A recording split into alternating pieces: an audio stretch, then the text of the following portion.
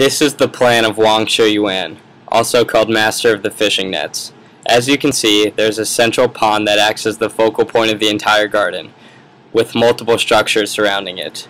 The pond acts as a material in the design, reflecting the surrounding environment, including the trees, the sky, and the buildings.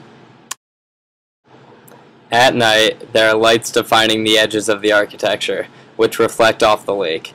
The garden is equally as interesting at night than it is during the day because of this. There are bridges and walkways that connect the structures, diverting the guest over the lake and through the various gardens, creating an extremely dynamic experience. Sometimes the paths are covered, creating a more secluded experience, and sometimes they are completely open, integrating the guest's experience with the environment.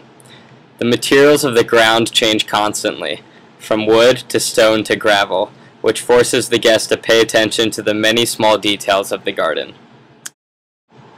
Many rooms are formed by entrances like this one, which frames the visible landscape and points to elements of the garden that are important, such as another building or pavilion. The walls and gates of the garden are all very similar to this one, very decorative and ornate. This follows typical styles of Ming Dynasty architecture, which is when it was originally built.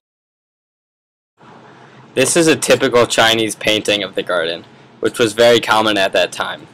Wang Shi Yuan was and still is considered one of China's most beautiful gardens, and is very popular and praised because of that.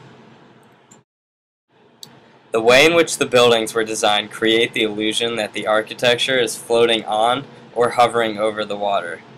Every single aspect of the garden was thought over and purposely designed that way for a reason. The experience of the garden changes along with the seasons, mostly because of the landscape.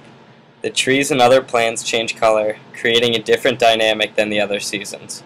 For all of these reasons, Wang Shi Yuan should definitely be considered an extremely privileged space.